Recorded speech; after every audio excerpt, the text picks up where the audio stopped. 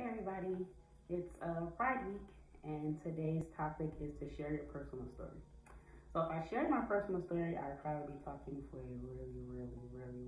really long time. I'm gonna just hit some of the things that I've experienced in the last few years and maybe something that I can share to help someone else.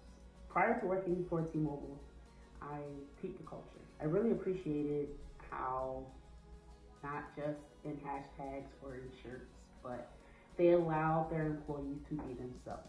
Most of you in this area know I am a gay Black female. Before you know I'm gay, you know I'm Black, you know I'm a female. I've been in the wireless industry since 2007. No, I don't look my age. And I've experienced a lot. I recently at work have been able to fully be me, as in a gay Black female. Quite recently, in the last 3 weeks, I've been able to be vocal about certain situations that I've experienced. But as it comes to me being me, just do it. It's free, especially if you work for T-Mobile. You have the space to be yourself, unadulterated. Obviously, follow HR guidelines. But you're not going to be fired for who you are. You can dye your hair rainbow colors, you can dye your hair purple, blue, whatever. You can have face piercings, you can have tattoos. You can be yourself.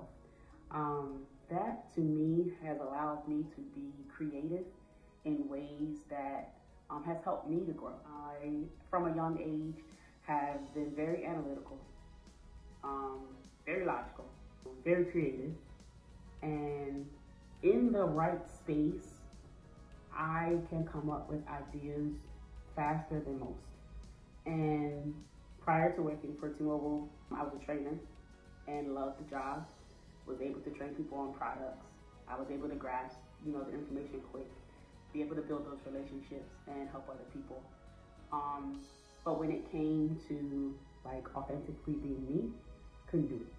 Not because I couldn't do it, but I would get certain calls sometimes about maybe something that I posted online, or I just didn't feel comfortable to talk about my girlfriend at the time, and it just didn't feel good. But once I got into T-Mobile, I was able to be me, be you. I just want to help drive home the thought that don't feel like you have to hide behind who you are. If you work at T-Mobile, use this as a time to not only meet whatever goals you have for your job, but to become a better person. And maybe you're not struggling with your identity, or you're not struggling with, who you are, what you want, and things like that. Maybe you are an ally. Maybe it means that you're picking up a book or having more conversations. Having those difficult conversations, not only for the Black community, but for this community as well. We're used to having these conversations. For me, it's been a little bit to unpack the Black part of the difficult conversations. It's been freeing to be able to speak professionally, how my experiences have affected me. If you had a tough time with your coming of yourself, you understand how it feels to be a certain way and not feel comfortable to express it. That's how we've had to be all my life.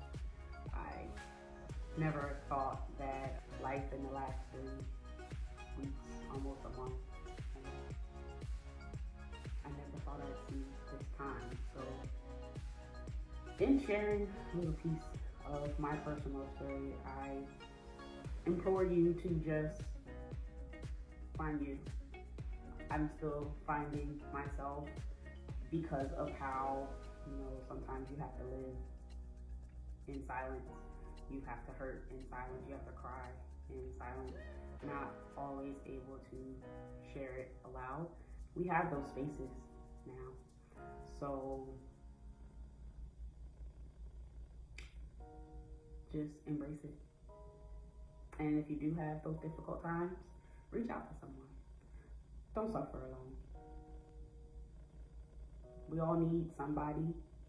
If you maybe it's someone you don't talk to all the time, but it's been laid on your heart to reach out to someone, make sure they're okay.